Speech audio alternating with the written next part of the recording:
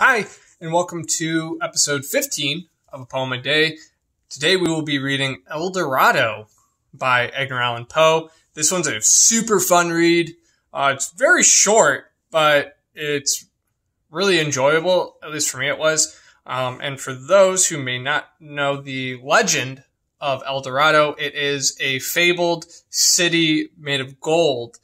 And, adventurers, travelers would hear of this fable and go in search of this, lost city of gold, for fame and fortune.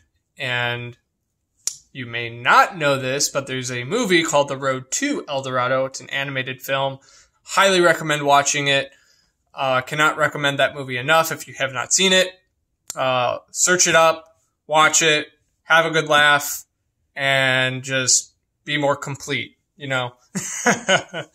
Anyway, towards the end of the poem, he has this line where he says, "Over the mountains of the moon, down the valley of the shadow, ride, boldly ride," the shade replied, "if you seek Eldorado."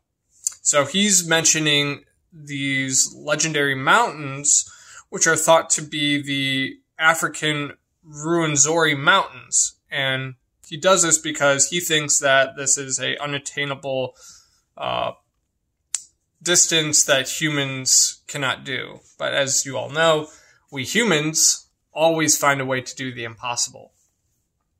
So, this is Eldorado by Edgar Allan Poe. Hope you enjoy it. Gaily bedight, a gallant knight, in sunshine and in shadow, had journeyed long, singing a song in search of Eldorado. But he grew old, this knight so bold, and over his heart a shadow fell as he found no spot of ground that looked like Eldorado. And as his strength failed him at length, he met a pilgrim shadow. "Shadow," said he, "where can it be, this land of Eldorado?" "Over the mountains of the moon, down the valley of the shadow, ride, boldly ride," the shade replied, "if you seek for Eldorado." Thank you.